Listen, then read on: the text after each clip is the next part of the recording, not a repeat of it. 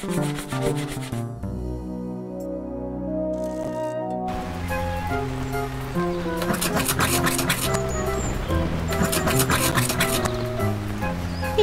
try this. I have it on good authority that it's the most caustic cleaner around.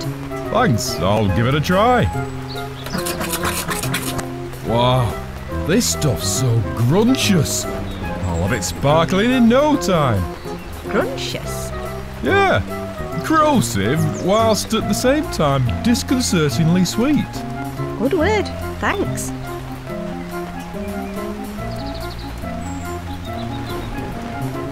He's busy cleaning.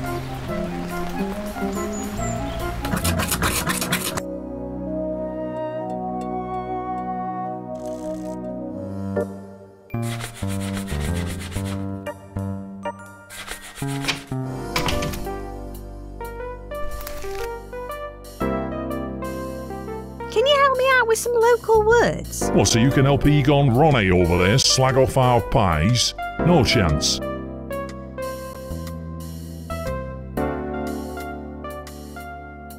Bye. Bye then.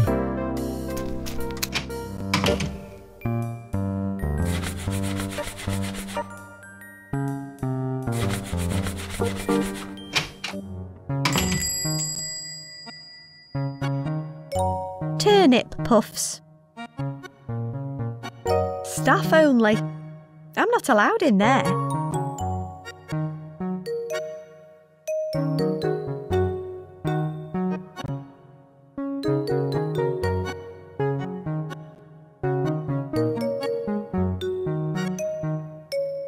Bye.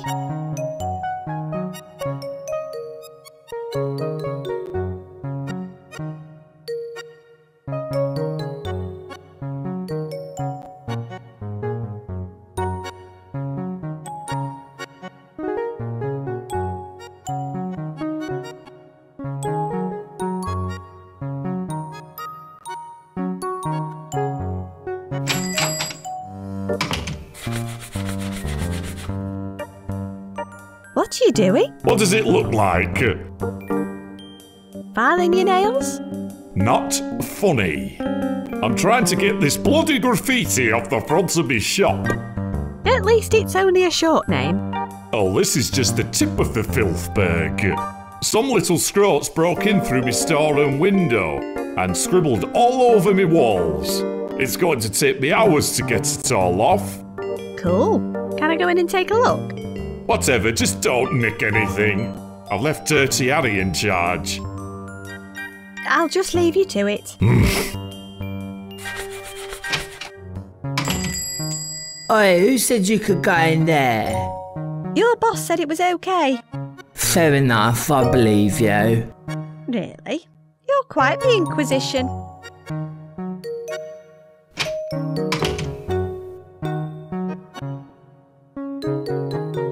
Poor little things must be starving.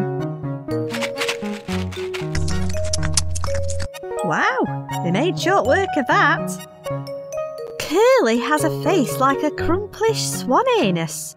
Judging by what the pub landlord said about Curly's face, I guess crumplish must mean thick and leathery. I love a good local adjective. I must remember to tell Woody about it. No, I don't think it's drinkable.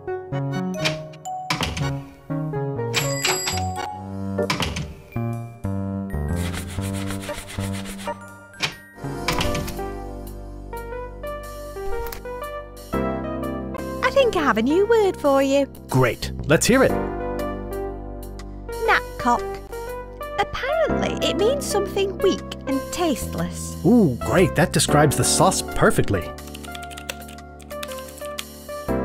Crumplish. I think it means thick and leathery, and also possibly like a swan's anus. Oh, good work. That'll describe the texture perfectly. I must remember to never eat here. Grunctious. It means corrosive yet disconcertingly sweet. That is exactly the feeling I have in my mouth right now. Nice. Right. Let's get this published to the blog. Done. Okay, what do you need to know? Can you tell me about the Fig Brothers case now? Oh, sure. It all started 10 years ago. It was my first week on the force when we got an anonymous tip-off about the body. We brought the victim's brother in for questioning, but had to let him go due to a lack of evidence. That night, he skipped town. And when we searched the hall, he'd hidden an antique sword with his fingerprints on the hilt and Fergus's blood on the blade. Then there were the DNA traces found at the scene. It was pretty compelling, I suppose, and the chief was convinced that he'd done it. What do you think?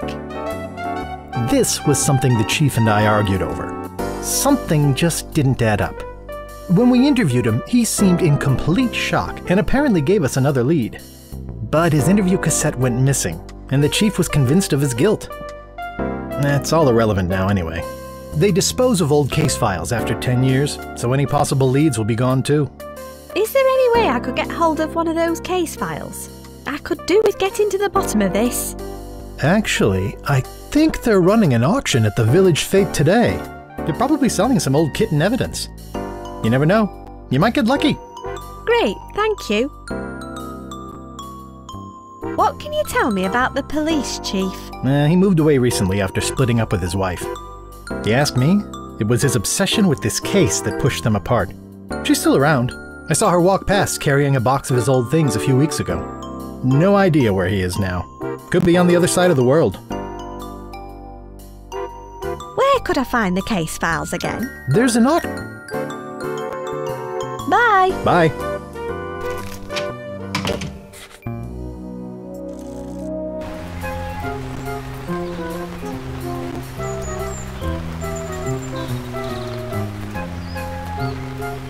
How did the toilet cleaning go? That pink gruncher stuff worked like a charm, thanks. Please, can I have a go? Go for it. It's free now anyway. How come it's free? We were charging £1 a go, but some old dear wanted a turn and dropped her purse in the mud. Then the cash all fell out of her purse. Then she slipped and fell on top of the cash. Then the mallet slipped and fell on top of her. I stopped charging in case she tried to sue us or something. The vicar's looking after her now, although I'm not sure who's looking after him. What money did she drop? No idea. The tits came and picked up most of it. Anything else will be under all this mud. If you see her, tell her not to sue me, alright? Can I have a go at Goosey Wallet? Sure. Do you want me to explain the rules to you? Yeah, go on then. 1. Touch the goose to make it spin. 2. Throw your mallet and try to hit it on the head. If you wait until it's spinning too slowly, your throw won't count. If you manage 3 wallops in a row, you get a prize. But budgets were cut this year, so it's only 1 prize per customer. Do you want me to repeat the rules? Nah, I'm a seasoned goose walloper. Fair enough. Let's wallop.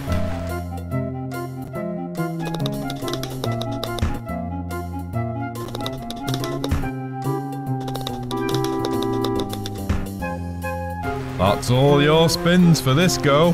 How did you do? I didn't manage a single wallop. Hey, I thought you said you were good at this. Fancy another go? No, I'm all walloped out for now. Fair enough.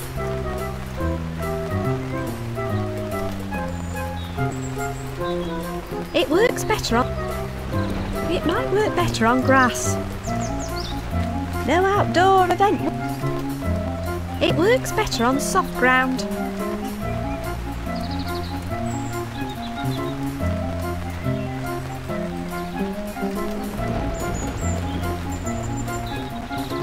It might work better on grass.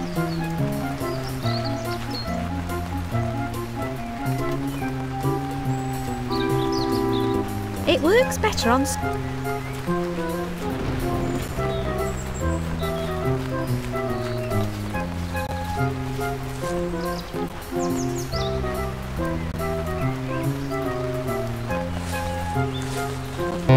I don't think I'm going to find anything right here.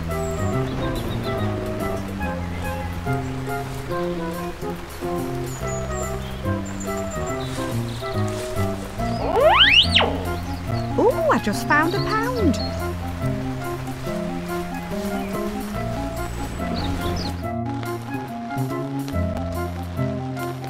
Hello. Hello, hello, hello. Bye. Goodbye, goodbye, goodbye. Right, is everybody ready for the auction to begin? I said, is everybody ready for the auction to begin? Oh, yes. Okay, first up is this fine semi-automatic rifle behind me. What am I bid? £10 to start? Do I see 10 at the back of the room? 5. Do I hear 5? 3 then. Do I have 3? Back in the room for £2. £1 it is. I have £1. Is that a bid from the young lady who presumably has a gun licence at the front? No, I guess not. Fine. I'll just put it down as unsold, like everything else today. Right. Last item. A large box containing all the evidence from the Fergus Fig murder investigation. Shall we just dispense with the theatre this time? What have you got?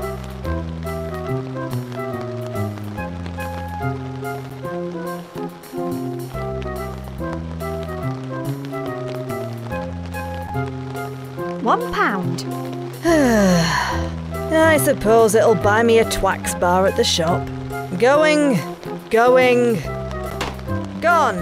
Sold to the young girl with the already bulging rucksack at the front for £1. Yay! To say that today has been grossly unprofitable would be an understatement. I'm going on a break.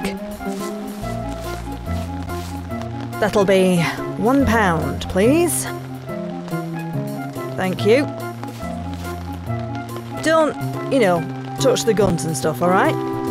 Wouldn't dream of it. Atta girl.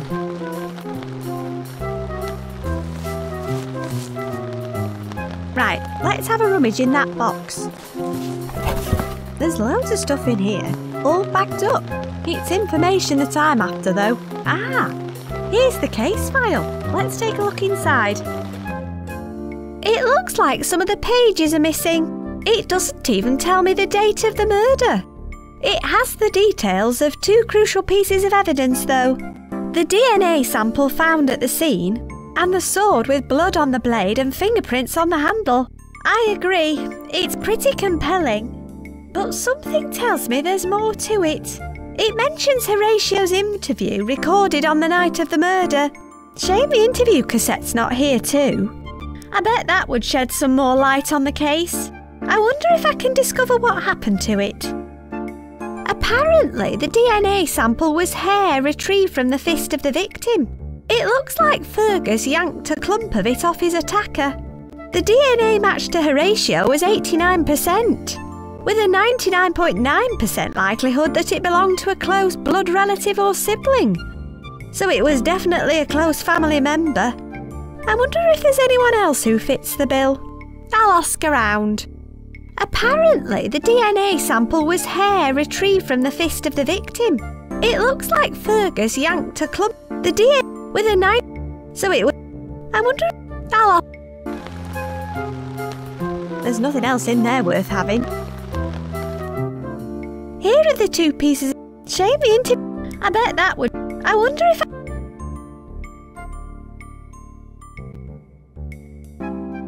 According to the coroner's report, the murder weapon was a sharp blade exactly like the one found hidden at Fig Hall. It appears that Horatio had attempted to hide it up the chimney. There's a photo of the scene, and you can even see the dried blood on the blade. Forensic analysis confirmed Horatio's fingerprints on the hilt, and that the blood was 100% match for his brother Fergus. This photo reminds me of one I've seen somewhere before.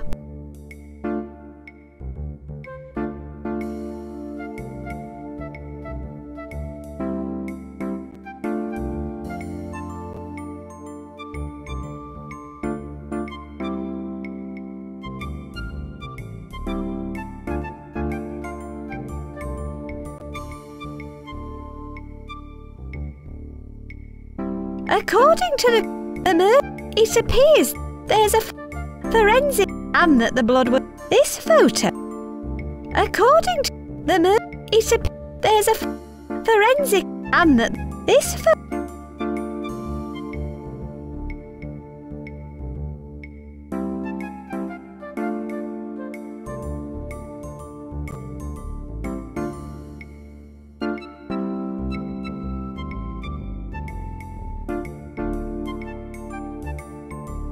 According to the murder, it appears there's a forensic and that according to the murder, it appears there's a forensic and that this photo.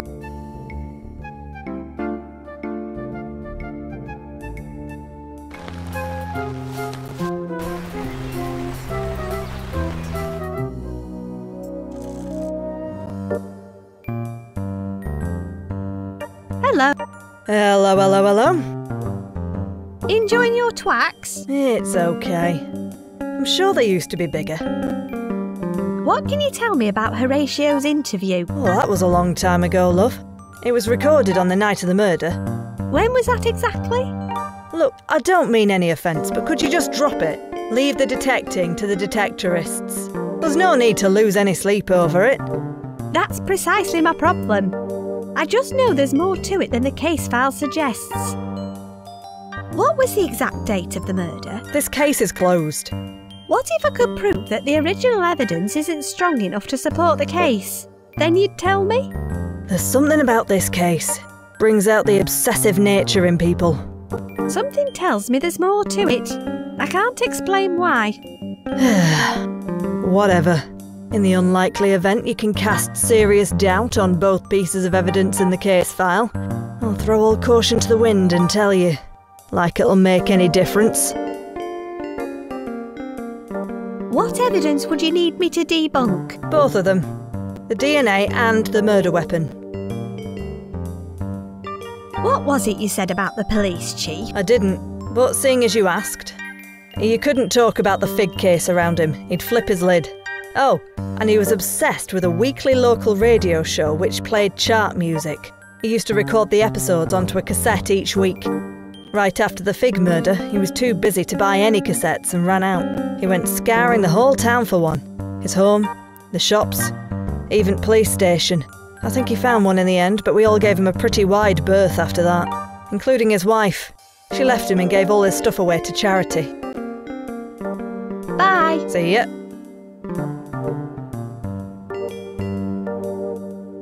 A veritable treasure.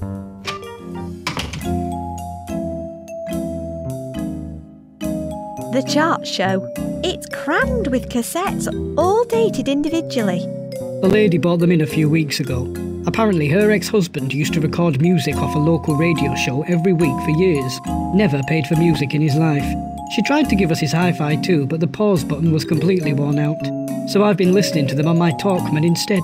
No prizes for guessing who these belong to. The police chief was looking for a cassette to record onto the day after Horatio's interview, but the exact date doesn't appear in the case file at all. I reckon the police officer from the auction probably knows it. I'll take a look. Oi, don't touch anything. I was only looking.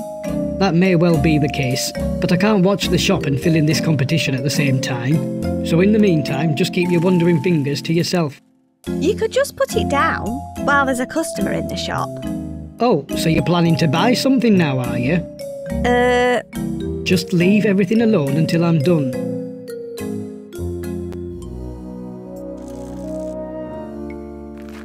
It smells like dust.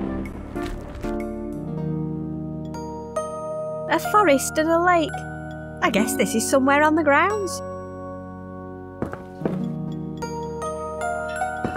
I suppose I might as well take a look. According to the plaque, this photo's almost 40 years old. Hang on a minute. There's the sword in the chimney, complete with the same dried blood spatter. If this photo is really 40 years old, what's it doing there 30 years before he even hid it? Unless it was actually hidden there decades before, and isn't the murder weapon at all. At least, not for this murder anyway. I wonder why someone hid a sword up there in the first place. I should go and tell the police officer about this. It looks like there used to be a family tree hanging on the wall 40 years ago. It's too small to make out on the photograph though. I wonder if anyone knows what happened to the original.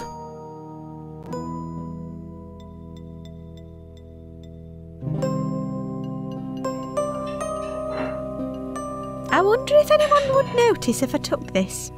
Yep. Plus, I have an alarm switch right under the counter. And Howard the receptionist does a mean pile driver.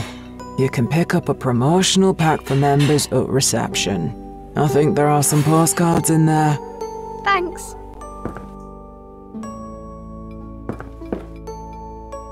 Do you have a set of postcards for members? Oh, yes. And not only that, I'll even throw in a free branded tote bag containing promotional literature from our specially selected third-party partners. Joy. I know, right? Here you go. Thanks. Here, let me take that visitor pass, too. I recognize you anyway. It's got some postcards and promotional junk in it. I'll take them out. The joy of crabs. Crabbing is an inspired pastime enjoyed for generations. Make the most of your trip to the seaside by luring crabs into a bucket with rashers of juicy, full-flavoured prime-back bacon. Create succulent memories with your family this summer. Created by the Guild of Bacon Marketeers.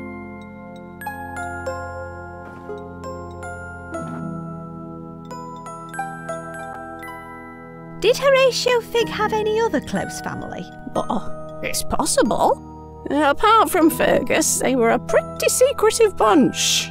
There could have been an old herd of them living here for all we know. There was a family tree hanging on that back wall when the Heritage Trust first took over. Oh, but that was stolen at the same time as one of the antique vases. Pfft, no prizes for guessing who was on duty that day. Marjorie? Marjorie. I never even took a copy of it, so unless someone finds it, we'll never know.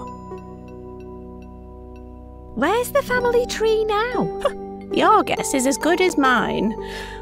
It was stolen around the same time as that priceless vase went walkabout. The photo in the other room shows a sword stuck up the chimney. Doesn't surprise me. There was all sorts of stuff here when the Trust took over. Most of it had been here for decades. Covered in dust and cobwebs. I don't think Horatio did a scrap of dusting while he was living here. What happened to the other vase? It was stolen while Marjorie was on duty. Oh yeah, the curly-whirly eater. Quite. It's probably found its way into the house of a wealthy collector by now. Bye. Oh, come again soon. It's good to see your continuing interest in local history.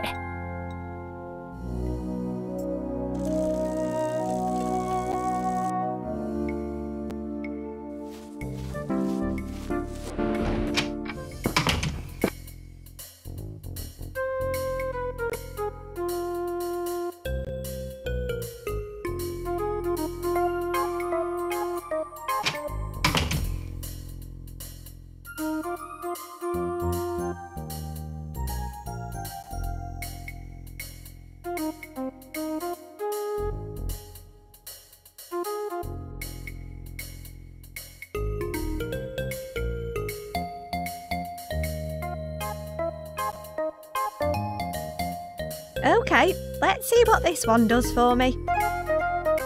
I'll just stick my pyjamas on.